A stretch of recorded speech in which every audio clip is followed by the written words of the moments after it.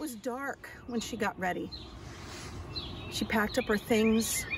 She looked outside to see if the first rays of sun were visible, if the sky was brightening on the horizon, because that would allow her to set out. She set out by herself, doing the work that women have done for millennia, to go tend to the body of someone she loved. It's important that we not rush ahead to these moments, to the moment that we know is coming. It's important that we not rush ahead to that, but that we stay here with Mary in that early morning, where all she feels is grief. She's exhausted from crying and worrying and replaying the events of the days that had just passed. She is going to tend to the dead, not the living. There's no hope for her. Her friend is dead. And she sets out in the morning alone. In the distance, when she gets closer, in the distance, she can see the tomb. And she sees that something is different. The stone is rolled away, and this is not good news. Mary assumes that they've taken Jesus's body, which is a sacrilege and a heartbreak. And she gets closer, and she peers in. And the tomb of stone is empty. What's so important to understand about this day is the moments before we knew he was gone and that the Romans hadn't taken him. What's so critical is not to jump over that Mary was absolutely saturated in grief, and she had lost all hope, and she had gone to tend to the dead. We are living in a time right now where we are not sure. We are not sure what we will find. We are setting out in grief, and even if we see the stone rolled away, we don't know how it will turn out.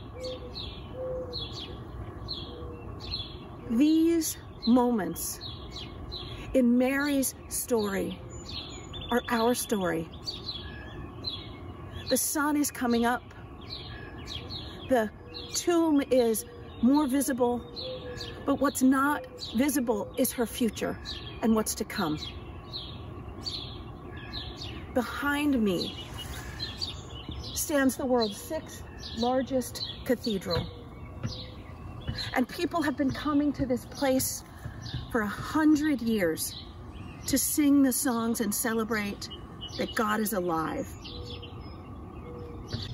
One thing we have learned from that early morning long ago when Mary set out in grief, and from our own season of fear and grief and loss and confusion, one thing we've learned is that God is at work in the dark, bringing new life, new opportunities. Life where there was death, light where there was dark, hope where there was despair.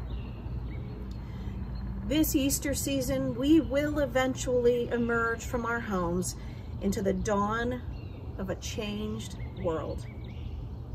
A world where we've learned in ways we never imagined how connected we are to one another, how literally dependent we are on our neighbors who are scientists and doctors and teachers and caregivers and bus drivers and grocery store clerks and delivery men.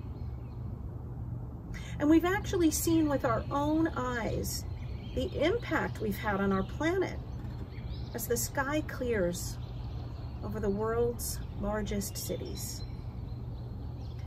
And one final lesson of Easter this morning is that our wildest imaginings for what healing and wholeness might look like for ourselves and for our communities, for our planet and for our economy, pale in comparison to God's imagination for what is possible. Let this Easter, that comes after a long season of grief, work on you. Let parts of you that had grown cold and dead and weary and exhausted come to life.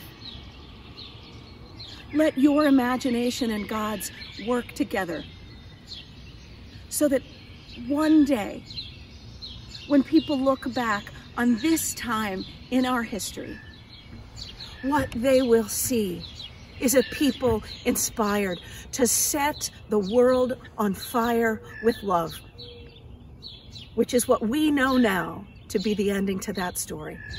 And as we emerge from darkness into light, let us sow seeds of hope where there was despair, connection where there was division, healing where there was brokenness. And when we do that, then our imagination begins to approach God's, and the angels and archangels and the whole company of heaven will sing hallelujah, and that chorus will ring throughout the world.